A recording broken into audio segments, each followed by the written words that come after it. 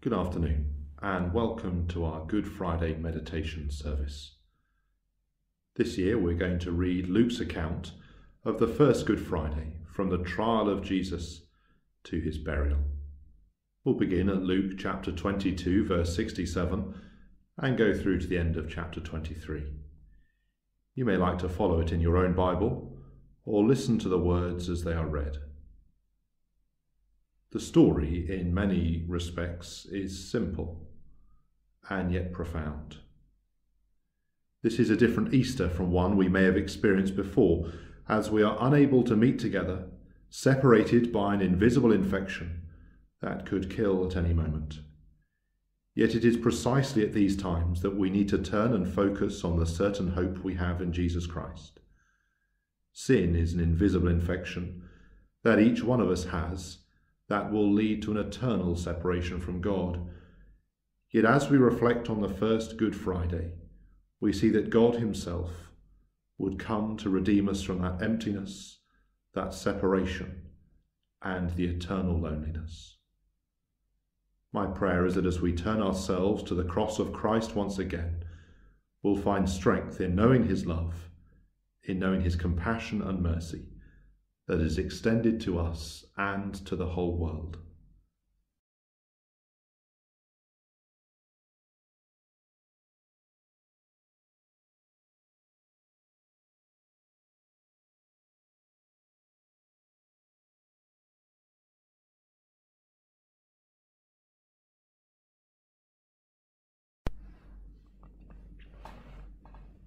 We have 6 readings. Each is followed by either a time of silence or song or a thought, all designed to help us meditate on what we have heard. Christian meditation is not an act of emptying one's mind, but filling it with Jesus Christ and his word. So let me encourage you to have the scriptures open before you, to follow it alongside the readings and continue to reflect on it and offer your prayers to God in the silence. It may be that 3 R's are helpful for you. How does this passage cause you to rejoice? For what should we repent? And what are our requests? Rejoice, repent, and request.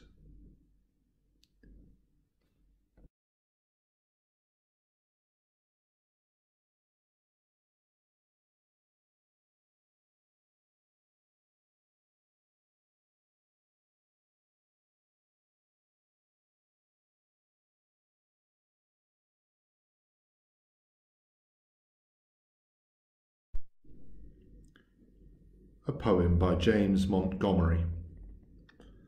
Lord, teach us how to pray aright, with reverence and fear.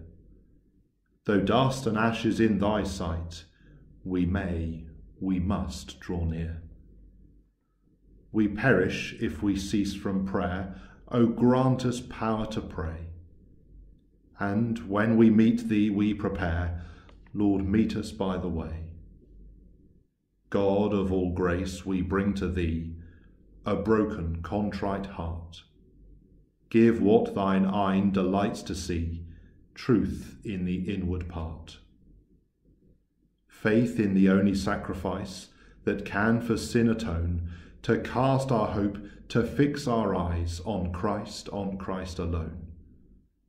Patience to watch and wait and weep, though mercy long delay. Courage our fainting souls to keep, and trust thee though thou slay. Give these, and then thy will be done. Thus, strengthened with all might, we through thy Spirit and thy Son shall pray, and pray aright.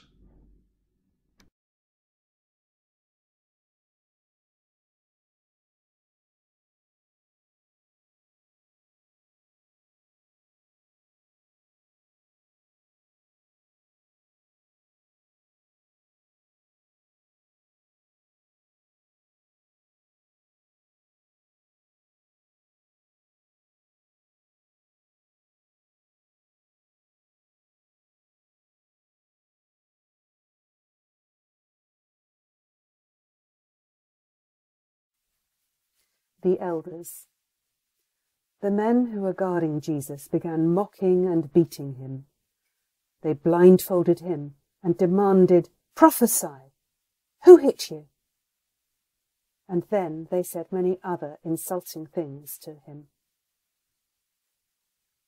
At daybreak, the council of the elders of the people, both the chief priests and the teachers of the law, met together, and Jesus was led before them. "If you are the Messiah," they said, "tell us." Jesus answered, "If I tell you, you will not believe me, and if I asked you, you would not answer. But from now on, the Son of Man will be seated at the right hand of the mighty God." They all asked, "Are you then the Son of God?" He replied, "You say that I am." Then they said, "Why do we need any more testimony? We have heard it from his own lips."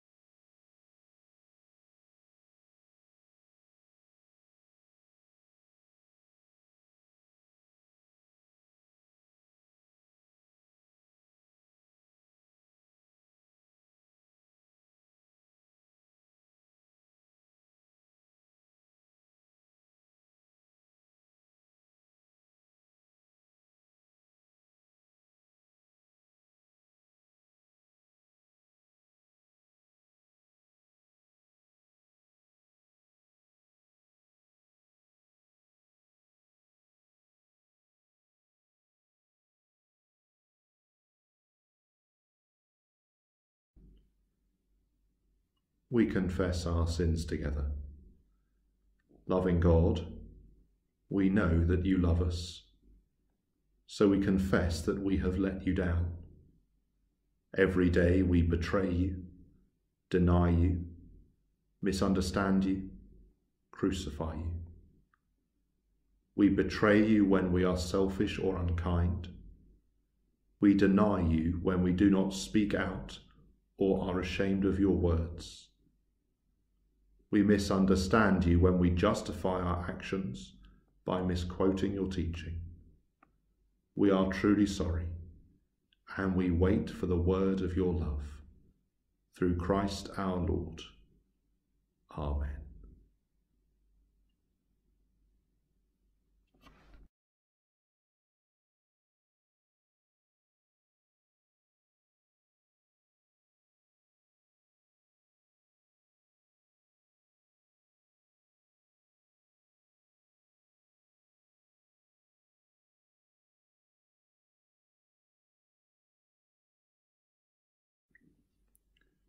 Lord Jesus Christ, betrayed for 30 pieces of silver, deserted by your disciples, denied by Peter, mocked by Herod, scourged by Pilate, crowned with thorns and nailed to the cross, humbly and with all our heart we thank you for your suffering and death, by which we can be certain we have been forgiven and redeemed.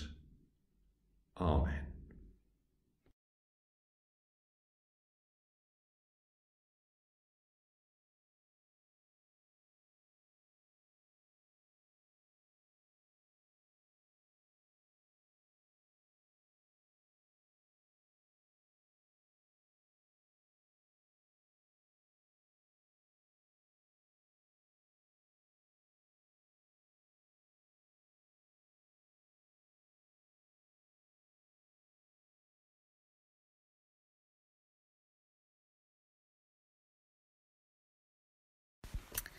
The leaders. Then the whole assembly rose and led him off to Pilate. And they began to accuse him, saying, "We have found this man subverting our nation. He opposes payment of taxes to Caesar and claims to be Messiah, a king." So Pilate asked Jesus, "Are you the king of the Jews?" "You have said so," Jesus replied. Then Pilate announced to the chief priests and the crowd, "I find no basis for a charge against this man." But they insisted, "He stirs up the people all over Judea by his teaching. He started in Galilee and has come all the way here." On hearing this, Pilate asked if the man was a Galilean. When he learned that Jesus was under Herod's jurisdiction, he sent him to Herod, who was also in Jerusalem at the time. When Herod saw Jesus, he was greatly pleased, because for a long time he had been wanting to see him. From what he had heard about him, he hoped to see him perform a sign of some sort. He plied him with many questions, but Jesus gave him no answer. The chief priests and the teachers of the law were standing there vehemently accusing him. Then Herod and his soldiers ridiculed and mocked him. Dressing him in an elegant robe, they sent him back to Pilate. That day Herod and Pilate became friends. Before this they had been enemies.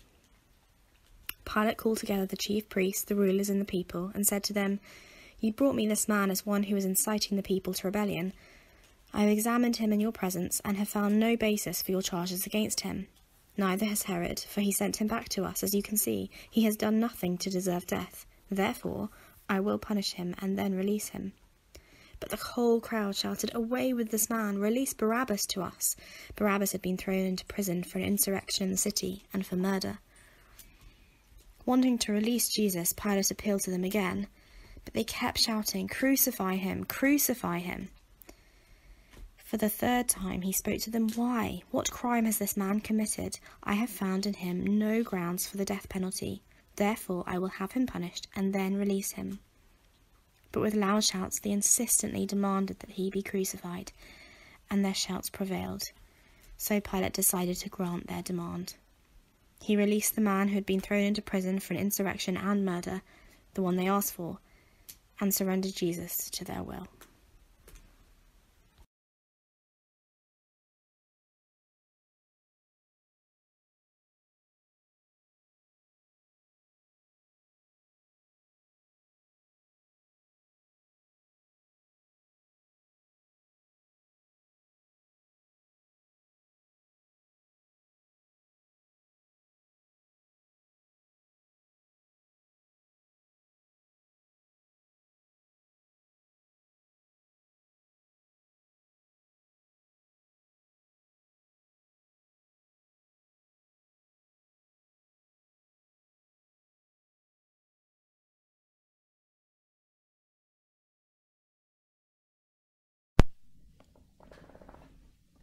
When Jesus gets to Pilate, he is accused of subverting the nation, forbidding payment of taxes to Caesar, and claiming to be Christ, a king.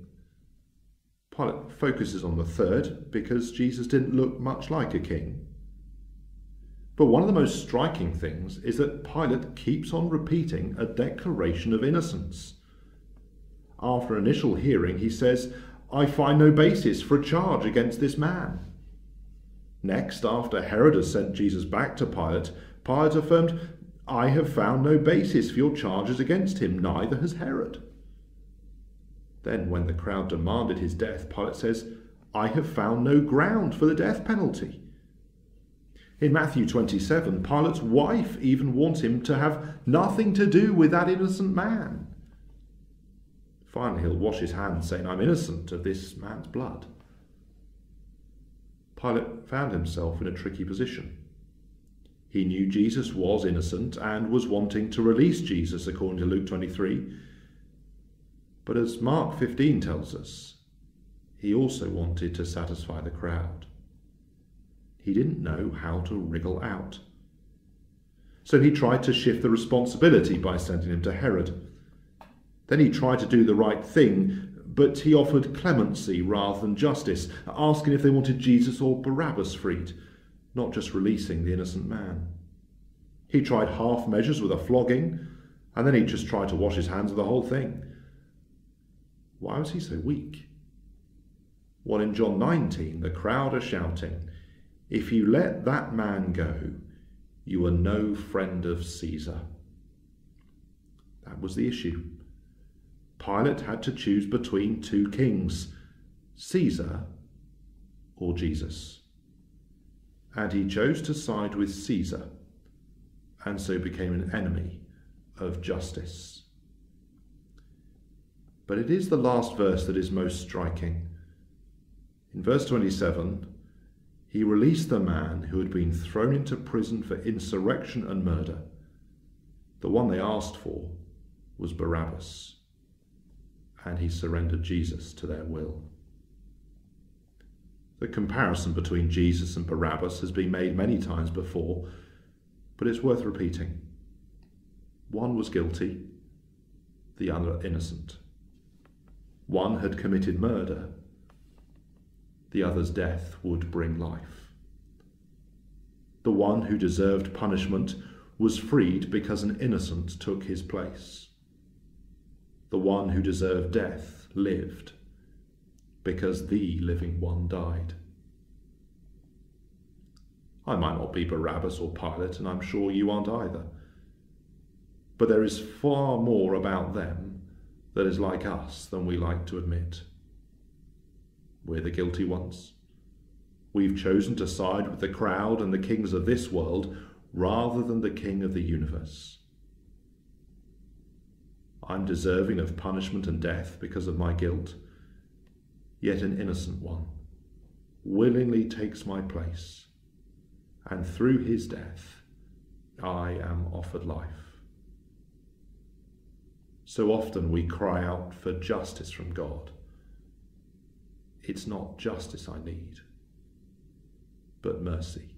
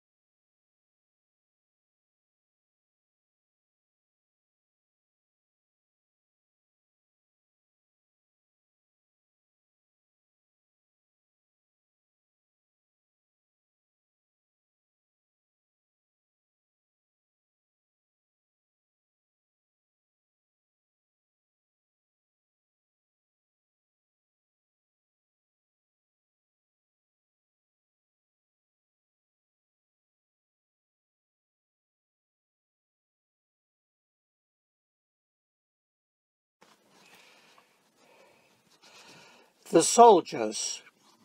As the soldiers led him away, they seized Simon from Cyrene, who was on his way in from the country, and put the cross on him and made him carry it behind Jesus. A large number of people followed him, including women who mourned and wailed for him. Jesus turned and said to them, "Daughters of Jerusalem, do not weep for me. Weep for yourselves and for your children. For the time will come when you will say, 'Blessed are the childless women, the wombs that never bore, and the breasts that never nursed.' Then they will say to the mountains, 'Fall on us,' and to the hills, 'Cover us.' For if the people do these things when the tree is green, what will happen when it is dry?" 2 other men, both criminals, were also led out with him to be executed. When they came to the place called the Skull, they crucified him there, along with the criminals, one on his right, the other on his left. Jesus said, "Father, forgive them, for they do not know what they are doing." And they divided up his clothes by casting lots.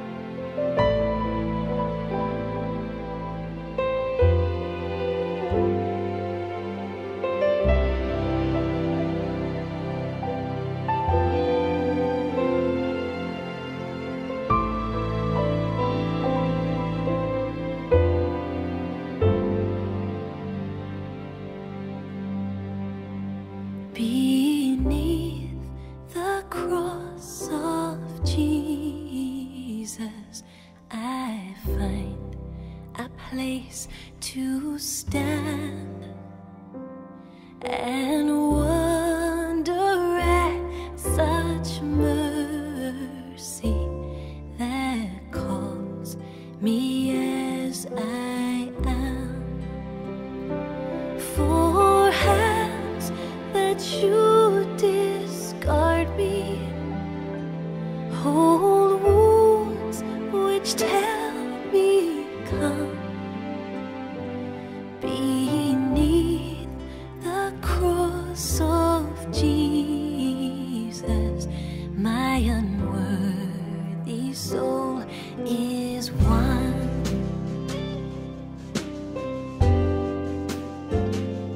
Beneath the cross of Jesus, his family is my own. One stranger's chasing selfish dreams, now one through grace alone. How could I now dishonor the ones that you have loved? Beneath the cross of Jesus, see the children called by God.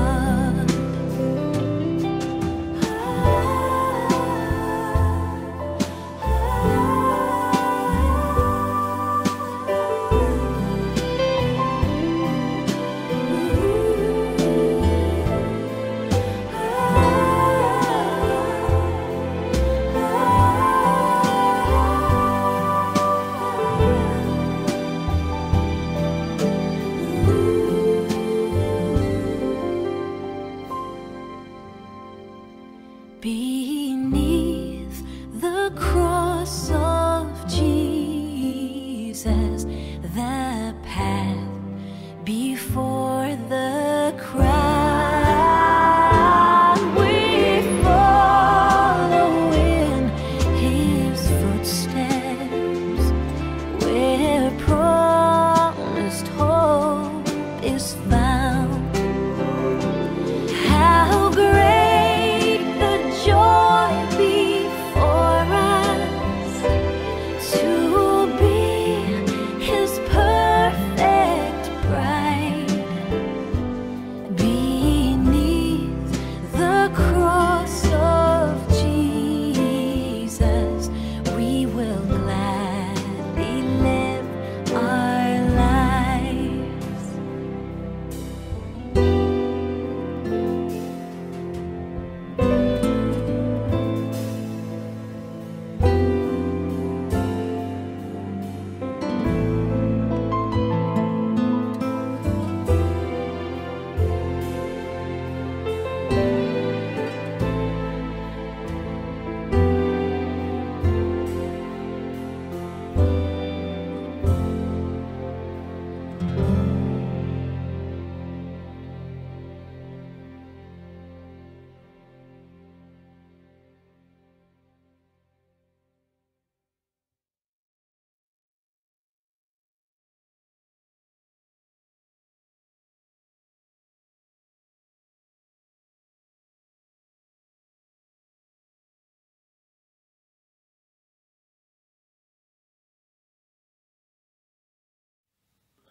The criminals. The people stood watching, and the rulers even sneered at him. They said, "He saved others, let him save himself if he's God's Messiah, the chosen one." The soldiers also came up and mocked him. They offered him wine vinegar and said, "If you are the king of the Jews, save yourself." There was a written notice above him which read, "This is the King of the Jews." One of the criminals who hung there hurled insults at him. "Aren't you the Messiah? Save yourself and us." But the other criminal rebuked him. Don't you fear God, he said, since you are under the same sentence? We are punished justly, for we are getting what our deeds deserve, but this man has done nothing wrong. Then he said, Jesus, remember me when you come into your kingdom. Jesus answered him, Truly I tell you, today you will be with me in paradise.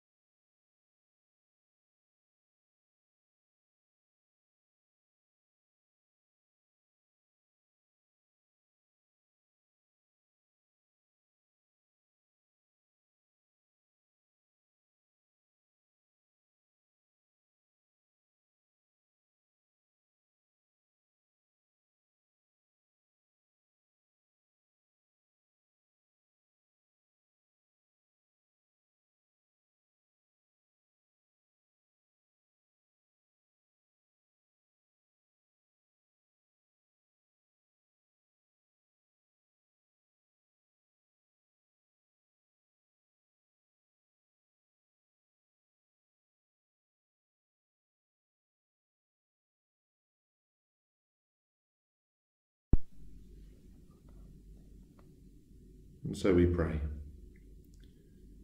Merciful God, you have made all people, and hate nothing that you have made. Nor do you desire the death of sinners, but rather that they should be converted and live. Have mercy on all who do not know you, or who deny the faith of Christ crucified. Take from them all ignorance, hardness of heart, and contempt for your word, and bring them home to your fold, blessed Lord, so that we may all become one flock under one shepherd, Jesus Christ our Lord, who lives and reigns with you in the Holy Spirit, one God, forever and ever. Amen. Some prayers for the world. Lord God, this year we are under lockdown, unable to gather, fearful and afraid. And yet for parts of your church, it will be no different to their normal experience, because this is what life is like for them. They face oppression. They are pushed underground and persecuted. Lord God, help us to grasp something of the challenges that they face each day and commit us to praying for our brothers and sisters across the world. And Lord God, we pray that you might give us a real joy at the freedom that we have, and that we might use that for the advancement of your kingdom. Amen. Lord, we pray for our own country. We pray for those working at this time to keep us safe and to restore those who are ill, for doctors, nurses, healthcare assistants, and many others. We pray for our own government, for the wisdom that they need, and we pray for those who grieve. But supremely, we pray for an awakening in our own land, as we see the frailty of our existence, the powerlessness that we really have. Lord, you are humbling us. You are showing us our need for you, and we ask that you might cause people to turn to you. Lord, may we as a church help people, support people, that they might know Jesus Christ and the love and the forgiveness and the eternal hope that he brings. Amen.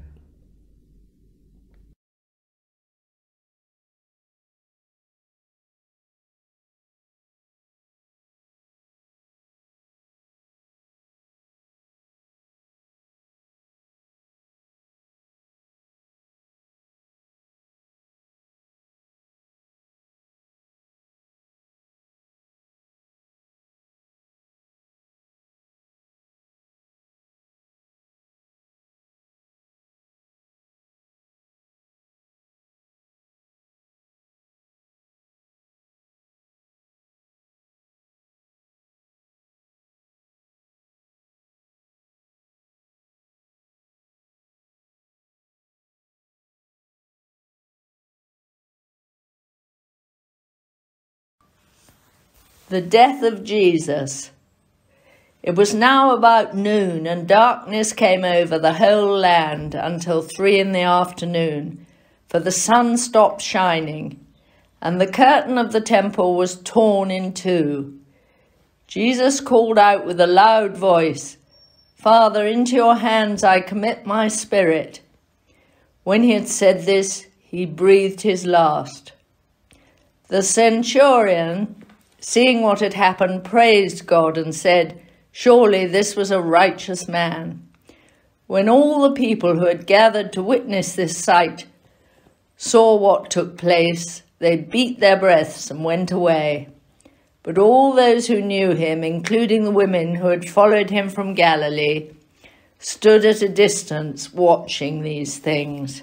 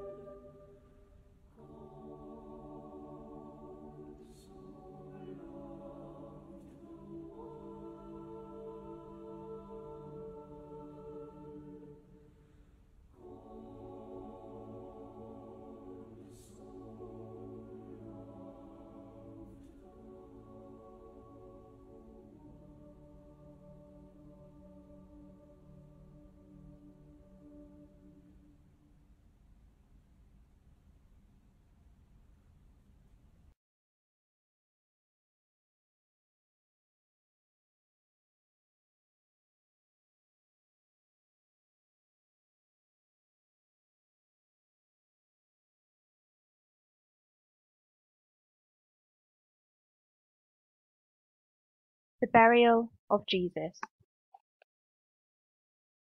Now, there is a man named Joseph, a member of the council, a good and upright man, who had not consented to their decision and action. He came from the Judean town of Arimathea, and he himself was waiting for the kingdom of God. Going to Pilate, he asked for Jesus' body. Then he took it down, wrapped it in linen cloth, and placed it in a tomb cut in the rock, one in which no one had yet been laid. It was preparation day, and the Sabbath was about to begin. The women who had come with Jesus from Galilee followed Joseph and saw the tomb and how his body was laid in it. And they went home and prepared spices and perfumes. But they rested on the Sabbath in obedience to the commandment.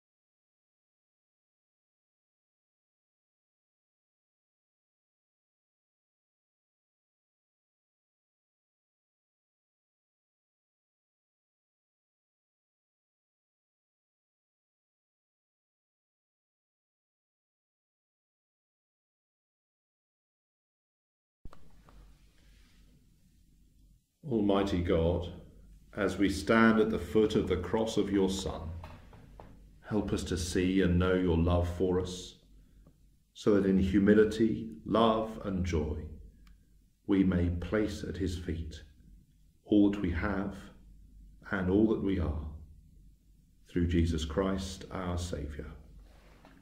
Amen.